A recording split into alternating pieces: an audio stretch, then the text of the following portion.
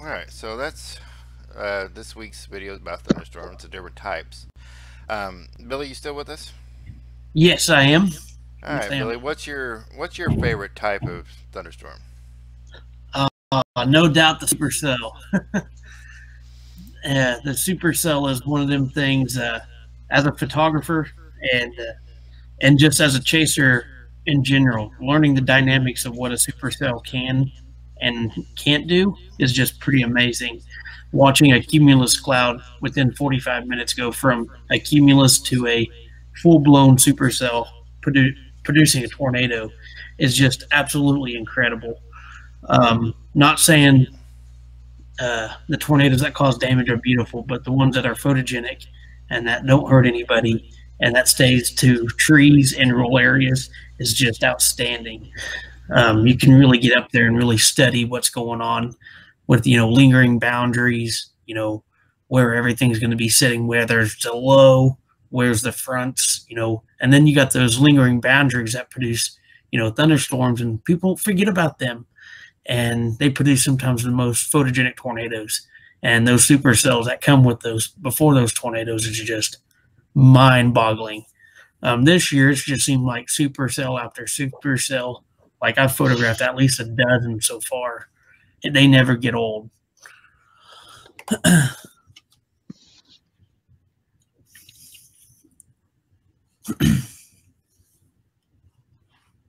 I could All not right, hear you there, John. sorry, my bad. I forget I pushed the mute button. All right, so Donna, do you have any preference on your side?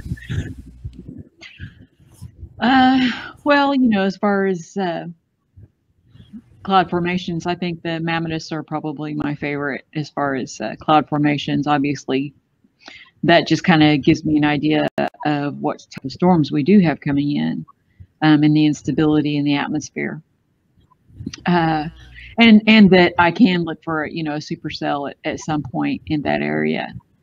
Uh, I'm not much of a photographer, so I don't really get to get out and chase and take the photos that I would really like to do. But I think that it is. I agree with Billy that some of those, they're just amazing. It's completely amazing on how they form and the structure and their tops and what causes them, and and the just the dynamics of what it takes to create such a violent storm.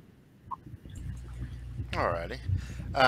So I asked Donna to do a little special for this video. So I'm going to turn it over to her, and we'll let her do her talk. Okay, well, tonight we're going to talk about floods. In light of all the rain and stuff that we've had, we're going to learn maybe something you didn't know. One thing is nobody anywhere in any of the 50 states or anything is safe from flooding. Everybody is subject to regular flooding or in flash flooding, and they do, more deaths are caused by that than any other type of weather event. A flash flood can bring a wall of water 10 to 20 foot high, which most people would think, well, that's, that's a tsunami. And that's kind of what it is. It's going to be a huge wall of water, and, there won't be any escape. Most of you probably know that a car can be taken away in as little as 2 feet of water. And it can be a Prius, or it can also be the big 4-wheel drive truck that you think that's going to make it through that water.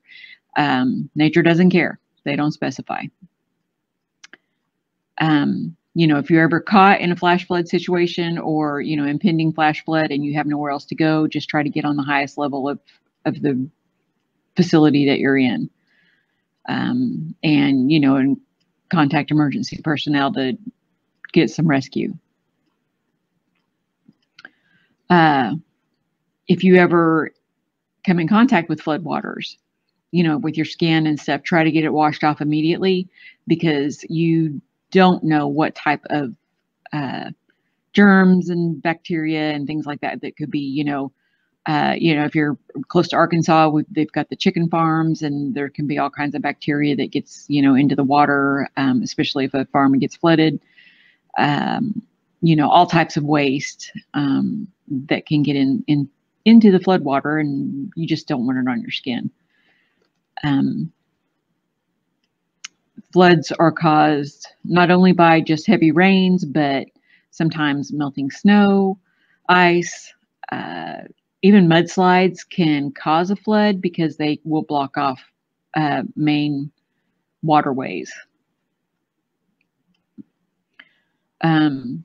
Floods are the most widespread natural disaster. They are, aside from wildfires, they are the most widespread natural disaster. If you need to prepare for a flood, you need to have 3 gallons of water per person for 3 days. If you live in an area that you think, like Sperry used to become an island. I've seen the waters up in Bartlesville, and well, we all know, how it can get, especially if you live in a flood-prone area. You're used to it. Stock up on first aid items, non-perishable foods, and make sure you have that battery-operated radio. And you also, and this is for any type of disaster, pre-disaster preparation, you're going to want to get your phone, take video of everything in your house. Everything, pictures and furniture and your electronics and things, if you have antiques, anything like that, and then upload them to Google or wherever you keep all your photos online, that that way if your phone gets lost or whatever, you can still access it from something else. For insurance purposes, that's going to save you a lot of time. And do the same with your car. Take a video of your car, or pictures of it or whatever, to show that it was in good condition before and a disaster happened or whatever, so the insurance company can see that. Flood damages to a home: 12 inches of water, so a foot of water inside of a 2,000 square foot home, can cause over $70,000 in damage. And that's a lot of money, especially if you have to pay out of pocket, because a lot of insurance companies don't automatically put flood insurance on your homes. So if you live in a floodplain, you need to know, what floodplain you live in, and figure out if you need to get flood insurance, as an extra to your policy.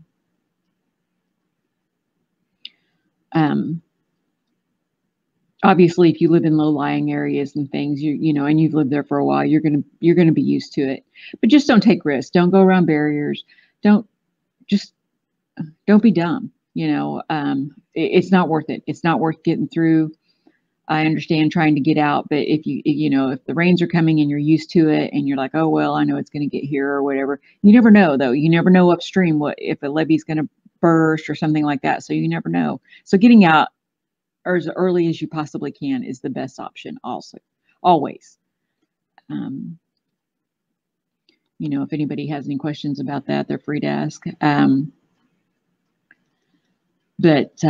Yeah, just, our main idea is to keep people safe. And since they're letting the water out of, the dams, they've opened up, Gibson, they've opened up Caw, they've opened up the Arkansas, and or Keystone, and so there's going to be quite a bit of water flowing. So if you're going down and you're used to fishing and things, and I don't know about Oologah, but they may have opened that one up as well, and Copan. But you might have a usual fishing spot that you could be sitting at, and they could open that dam and you don't even know, and it can take less than 5 minutes for you to be completely submerged. So, when the weather's like this and the risk is there, just don't risk it.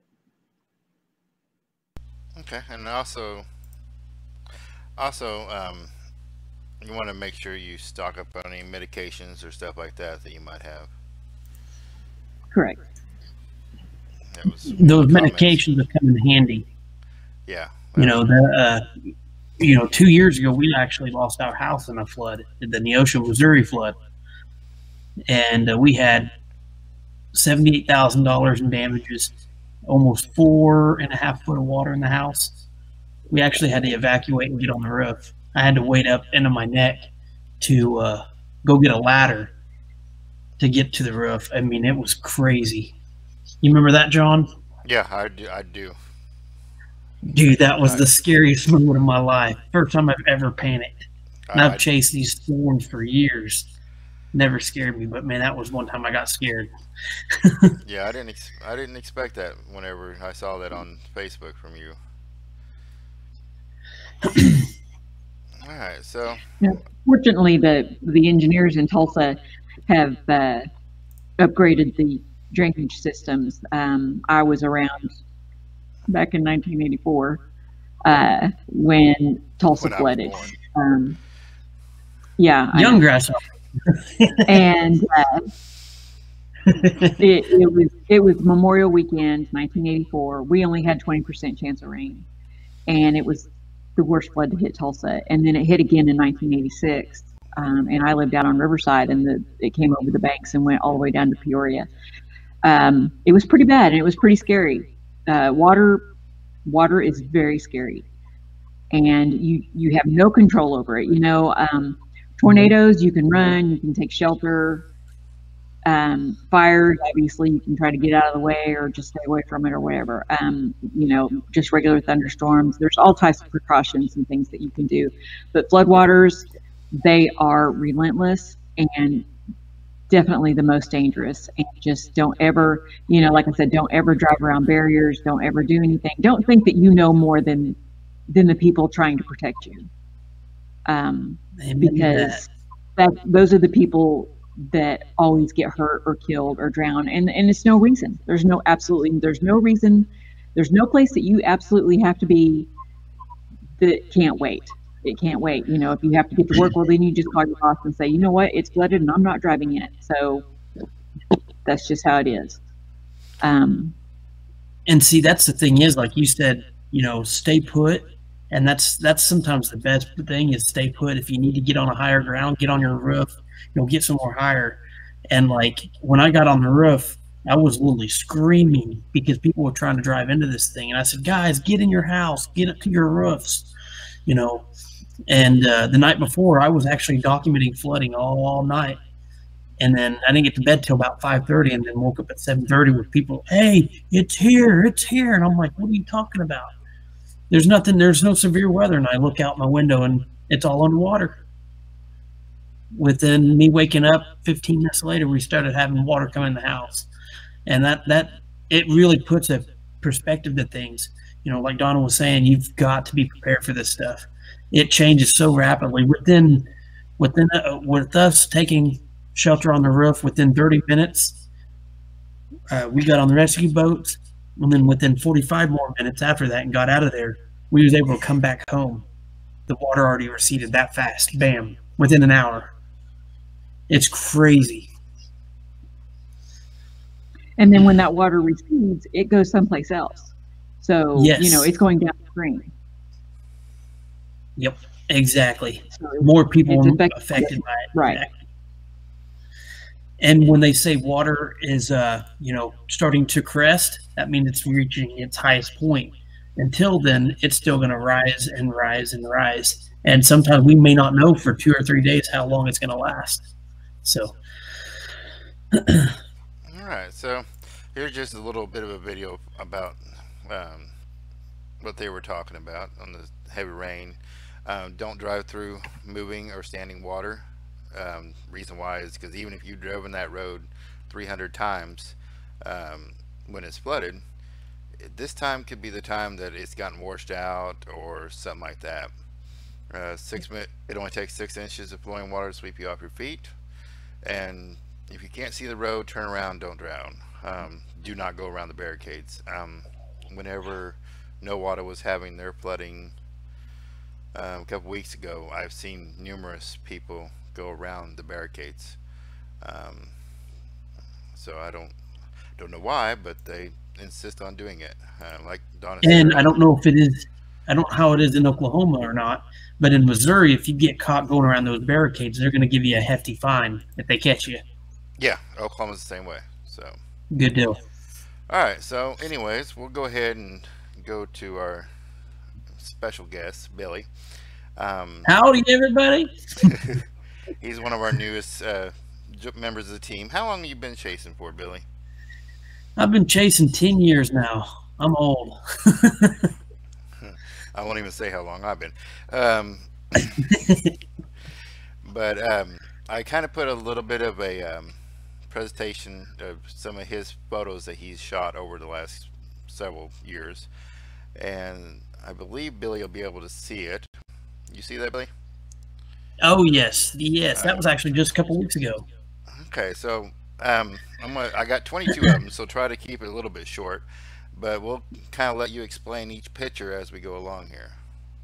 This was actually after some storms came through the area, and the contrast with the clouds, with the sun setting, and you're starting to get a good glow. It looks phenomenal.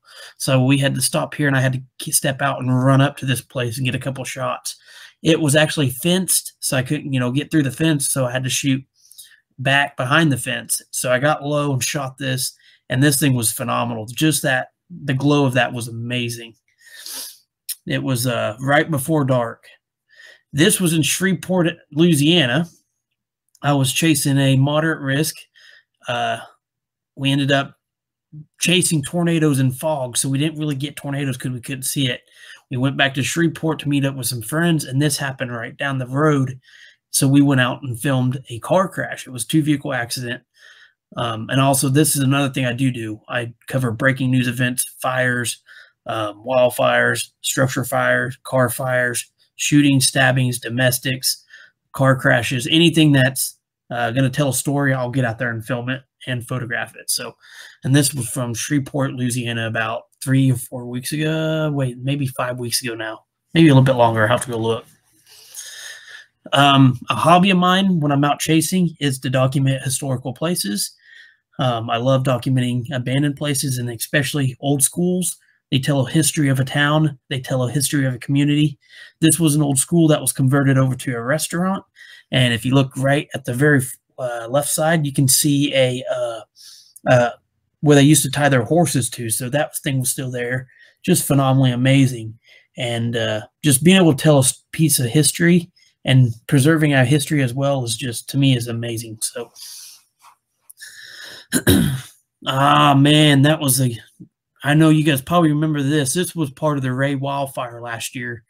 This was a house that we came across just minutes after the fire kept going. I should say minutes. It was probably a couple hours after the fire went through, burned up all these people's vehicles.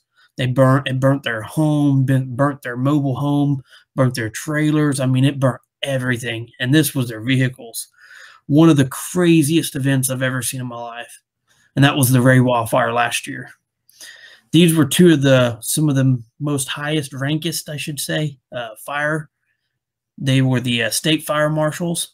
And part of telling a story when you're out there photographing a fire, you need to show the people involved. And these two men were amazing. The one on the right is actually retiring, I think, after this year. And the one on the left's got a couple more years. But the guy on the right has been with the force for I want to say at least 20 years. He's been there for a very, very long time. And he said this was actually the worst wildfire he has ever seen.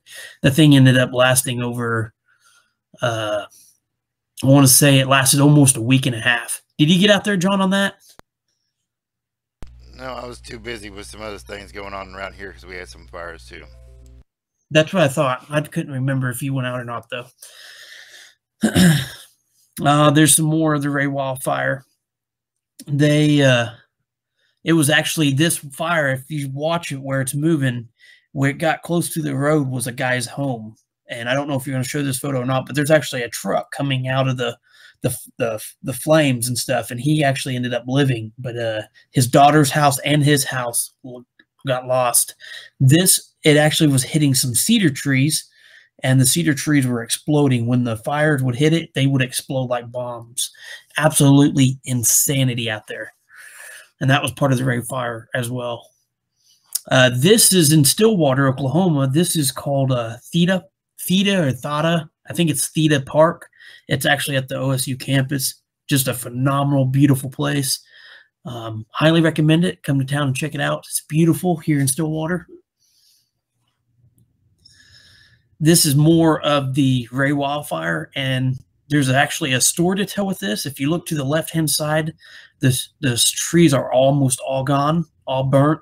The ones on the right are still there, and it just goes to show you how fire can be destructive, and it kind of goes wherever the wind carries it. So if the wind changes, it's going to go a different way. You know, it's going to go with that wind. So also fires generate their own wind. It's just crazy when you're out there documenting these things. But that's a huge story right there in that photo. This was actually a couple weeks ago here in western Oklahoma. We was actually heading to a chase in Kansas, and we stumbled across this place. We got out, stretch our legs, and I was like, man, I got to shoot this place. This place is absolutely gorgeous. It was an old schoolhouse, or it was an old church. Couldn't tell which one, but I think it was an old schoolhouse and it was converted to a church. A lot of that happens back in the day. So, or sometimes they use the same building. Beautiful, beautiful places though. Oh man, this is a classic. This was the Baxter Springs and Quapaw tornado. When the Mayflower tornado was happening back in 2014, me and Eric Brown was down there on the high risk, bagging that tornado that was coming down the valley. We got the tornado, and then we heard, you know, Joplin got hit. And I was like, no way, we got to go home if that's the truth. And we get back the next day. We woke up and had to go check in to Baxter, get some documents and stuff like that saying we could go out and film this. And this was the Quapaw sign. It's no longer there, but it was welcoming you into Quapaw, and it was twisted and bent all to shape. Oh, go ahead. Sorry about that. This was some double bolts, CGs, which is cloud to ground lightning. And this was a beautiful LP supercell right at sunset. It actually produced some of the most amazing mammatus in the world I've ever seen. And this spit out so much lightning as it got to dark. It was actually, the storm was collapsing and it's dying. And usually on their dying stage, they start to weaken, and then they start, you know, just flat out pooping out, and they become super photogenic with lightning. And also when storms get stronger, they increase in lightning. So when they increase with lightning, it means that they're dying or if they're getting stronger. So this was more of the Baxter tornado. These images to me speak a lot of things that we need to really pay attention to, with structures and how they stand. And as you can tell here, this was an EF2 tornado, but look what it did to these homes. I mean, just flat out just flattened them. Yeah, a couple walls are standing, things like that. And if you look towards the window, if you look straight ahead and you see where that broken glass is, there was a family that was over to the left where that frame is. That's where they were actually taking shelter in that frame, and they lived, not a scratch one. More of that storm that was dying. This was the LP supercell. You can kind of see the updraft on the right-hand side. You can kind of see a little bit of a striation in the middle of the shot. And this was a single shot. So it was I think it was a 5-second exposure because it was still light outside. But I had to put my f-stop really high so it wouldn't overexpose. One of the coolest CG strikes ever. I wish I would have got this in slow-mo. Night skies are lovely. They tell a story too. The night sky is just beautiful. This place is actually not too far from my hometown in Neosho. The rural areas, man, there's just nothing better than being out there under the stars with abandoned structures or barns. You know, I think it tells us a more of a surreal story when you shoot them at night. This was the most current chase. This was the 5th. Just what, 7 days ago, 8 days ago, something like that now. Wait, 7, 8, 9, 10, 11. Yeah, 7 days ago. Tulia, Texas. This was the multi-vortex wedge tornado. One of the most insane motions I've ever seen on a storm. If you look towards the stop, that was your meso, where it kind of looks more white. That's your meso on top of your RFD being wrapped all the way around. And then if you look on the right-hand side, you can see kind of like it looks like a little tube going into the where the wedge tornadoes is, that's actually your RFD being pulled into that storm. And man, it's just, that structure was, oh my God. This was after the storm kind of lined out and started weakening. It was the same Tulia, Texas, but this was near McLean. We followed it all the way back almost to pretty much Oklahoma line and Texas line on 40 there.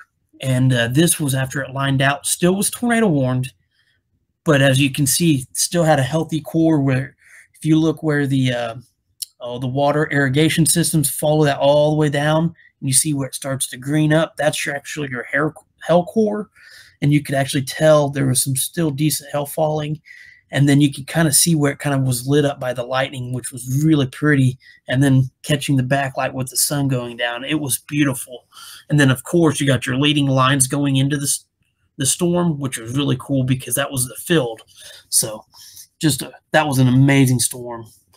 Here's a better look at that storm, the Tulia, Texas wedge. You can see right in the middle of the shot, there's a single funnel.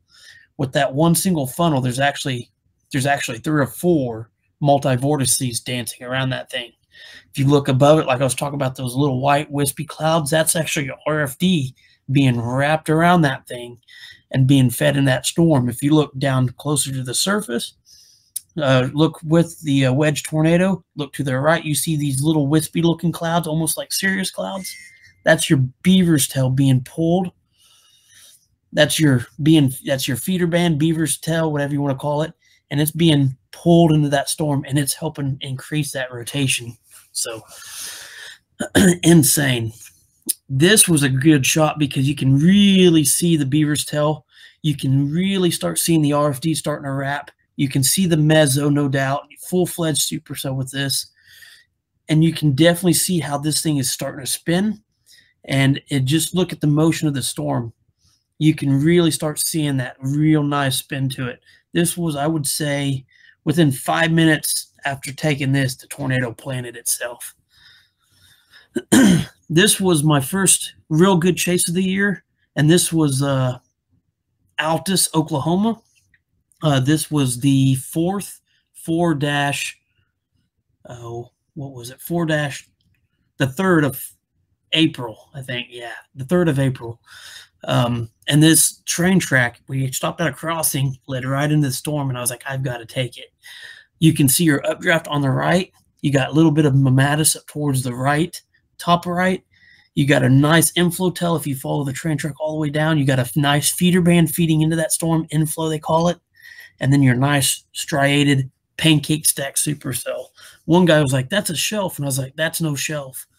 And then I showed him the pano, and he was like, oh my God. This was Hollis as well. This was the Hollis supercell. Same day before it, we got it at the tracks. This is what it looked like.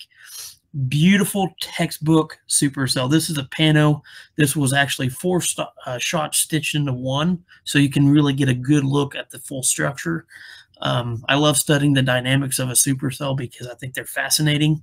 This was a surface-based storm. If you look at the base of the storm, a tornado could have came out of there at any time, but it was a little bit veered back, which the wind profile wasn't right for tornadoes. So, and then if you look to the very far right, you can see that huge feeder band bringing into that storm and rotating that, helping that thing really kick in that warm air. So, yes, this was the Tulia, Texas supercell. Yes, looks like a shelf cloud, but it is a supercell because it was rotating, and it dropped that big wedge tornado after. And then it dropped another one wrapped up in the rain. If you look to your very far right, down at the bottom, right below, if you look down at the bottom, you can kind of see a little bit of a wall cloud forming. You can see the bright greens in the storm. That's your hail falling. This was also another pano. I love doing panos because you can really get the full structure of these storms and to really show the pure beauty of what these things look like. Absolutely outstanding is what they are. Every storm's different. That's why I love photographing. Every supercell, every storm is totally different. And like we go back before, we talked about the pancake stack look. It kind of looks like a little pancake. So All right, Billy. Well, those are some great pictures. I've always been fascinated with your work. Um, make sure, and I'll post his Facebook on this show later tonight as well, whenever I get around to it.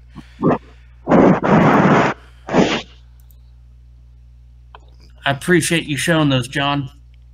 Oh, no problem. I appreciate all the hard work you do. So, It is a lot of work. all that I don't doubt.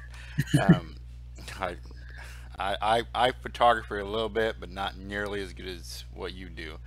But Let's get together and I'll teach you some things. right, that sounds like a plan. Um, Donna, same to you. Thanks. I will do that. what made you so fascinated with photography and weather in general? Man, I tell you what, storm chasing for me, this is where it gets really kind of deep, really kind of emotional aspect as well. Um, the anniversary was just a couple days ago, May 10th, 2008. We had a violent EF4 tornado go within a half mile of my hometown, and I was living there. I was still in school. May 10th, 2008.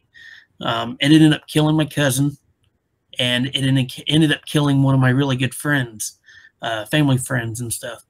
And he was a firefighter for Seneca Protection District. And I tell you what, I went home after those storms. Dad was like, man, it was hailing. I didn't know what was going on. He was getting baseball-sized hail. He goes, I don't know what was going on. I said, Dad, you had an EF4 tornado just a half mile up the road. How do you not know? He goes, well, I wasn't really paying attention to the weather. I said, maybe we need to start paying attention more, because that got a little close to comfort.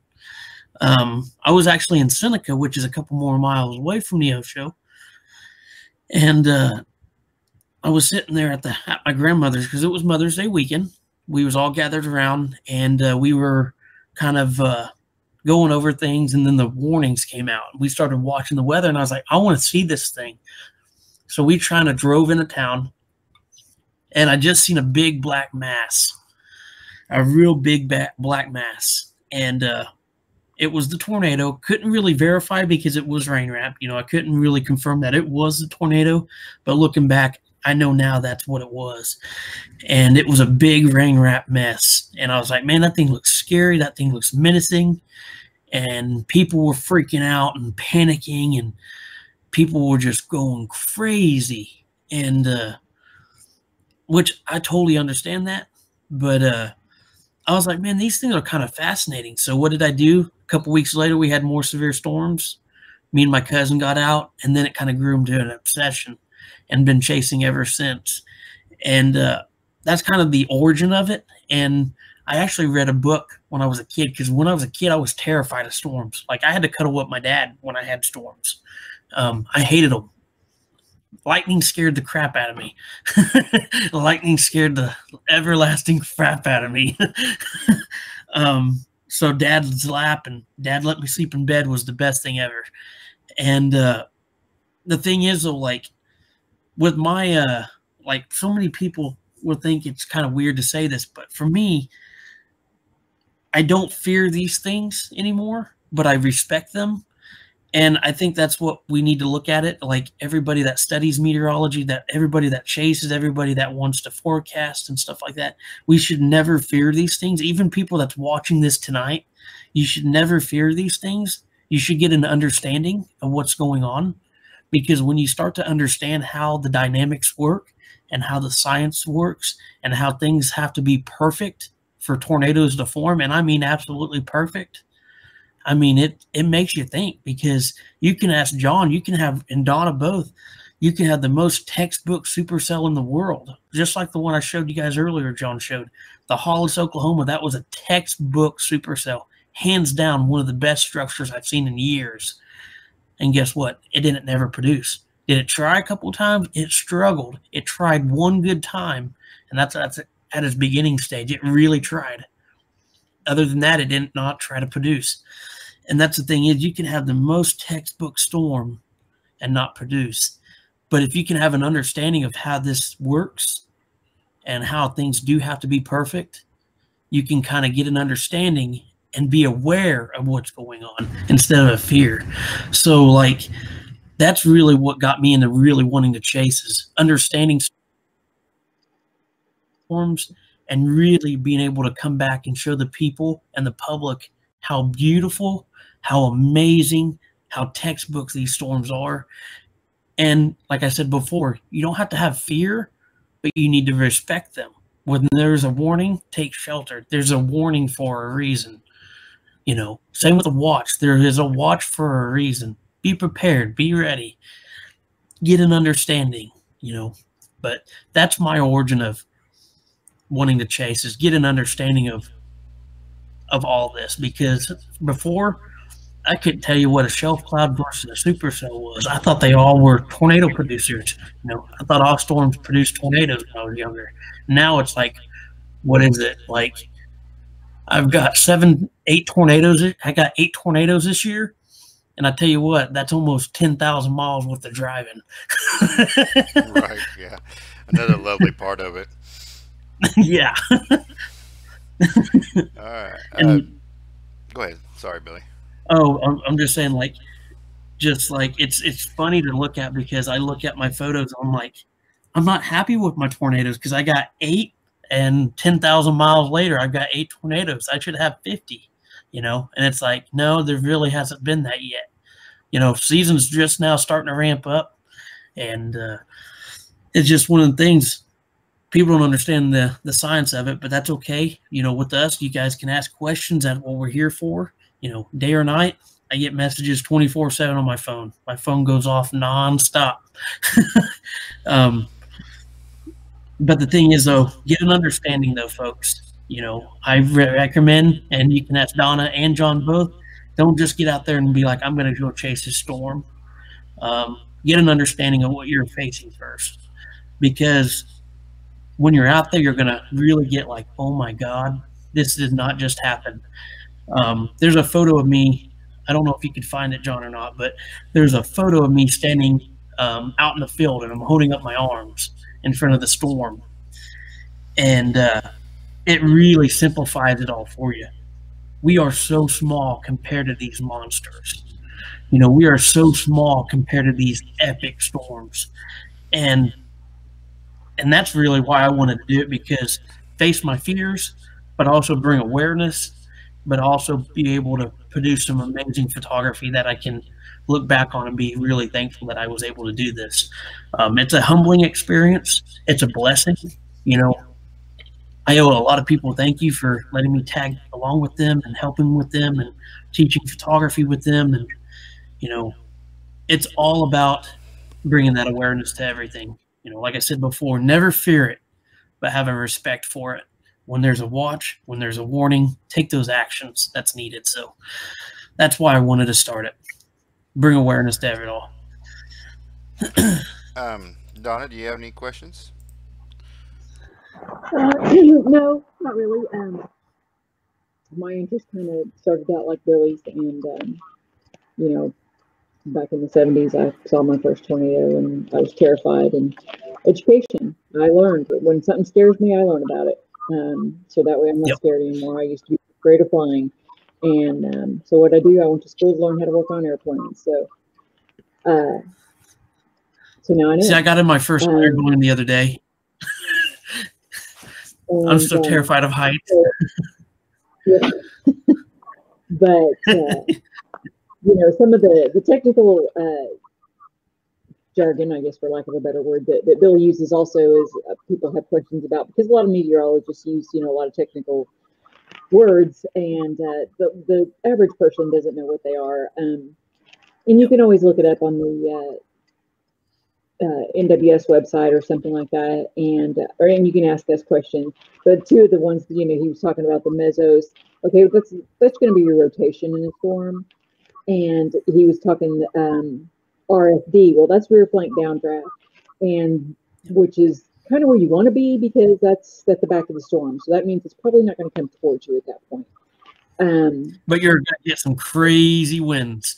Yeah, you're some crazy winds, and you know, on days that it's going to storm, You know, and there might be a storm 20, 30, 40 miles away. And if it's a big one, you can stand outside and you can feel the breeze and you can feel it lift up. You know, you can feel the breeze go up, and that's the air feeding into the storm. It's pretty amazing feeling. But I just want to say, you know, we're really grateful to have Billy aboard here, and look for his experience to really help us out and help you guys out, you know, as the general public, and making everyone aware of the storms and you know, anything else that's going on, and keep everybody informed on what's going on, you know, and through photography and video and things like that. And you know, we think it's going to be a great deal. Hey, I really appreciate it. Yes, hey, sir. Billy, look what I found. Yes, there it is. That right there, guys, that right there is something you guys need to take a really big grasp in, because look how tiny I am compared to that beast behind me. There was actually a tornado wrapped up in the rain right behind me. And it was a pretty violent tornado. It did do some power line damage and stuff like that. Could have been a heck of a lot worse if the ingredients were a little bit less. That right there just goes to show you, though, guys, the really sheer magnitude of these things, how small we are versus something so monstrous. To me, it's just it's very surreal. Each time you go out there, you can ask John and Donna both, when you're out there, that surrealness is just unbelievable. You're taken to another world for a minute. You're taken back to reality, because you know these things can cause, you know, damage, death, destruction. But with the proper understanding, we can better inform, we can better aware, we can, even with these images, you can look at these images and kind of tell what this thing is doing. We was talking about inflow. If you look way off to the right, you can see a big beaver's tail coming into that thing. That beaver's tail was one of the most amazing features I've ever witnessed, and that was in Tulia, Texas as well. That was one of the characteristics of this storm that was just off the chain, and just incredible when you just take a look at it and really respect what this weather is doing. Because look at the major events that we've had here in Oklahoma. More, countless times. El Reno, you know, we've had some crazy incidences. We really dodged some bullets a couple weeks ago with that, you know, outbreak we had. A lot of things happened that day, and I'm really glad it happened the way it did, because if we would have had a lot more clearing and a lot more sun, we would have had violent tornadoes all over the place. But it just, I don't know. That's really all I got to say about that. Just take a look at that for a minute, though, folks, and just really grasp how huge that thing is versus how small I am. And I'm a big boy. I'm a 200-pound guy. But, you know, I'm small compared to that beast behind me. So. All right, so I'm going to go ahead and let us wrap up, because we've been on here about almost 45 minutes. But if you guys have any questions, feel free to put them into the chat room. One of us three will get a hold of it and answer the question. I appreciate Donna coming on tonight and Billy coming on tonight. Appreciate you having me. Yeah. Nice to meet you too, Donna. Yeah. Sorry you couldn't see me, my stupid camera. It happens. I wish my camera would not break, or would not work. But anyways, we appreciate everybody. Hey, you want to do that new Snapchat filter and make you a woman? Yeah. Yeah, we had a team meeting on Messenger call or whatever it is, and it turns out you can do those kind of things to each other, and it was not very. It didn't accomplish much. It was not a very good meeting. At all. But anyways, we'll go ahead and let everybody go. Again, if you have any questions or anything after this video ends, feel free to put it in the comments, and we'll get a hold of it and answer it for you. We appreciate everybody joining us for today's show. We'll be back next week for another episode. And until then, y'all take care and stay weather aware.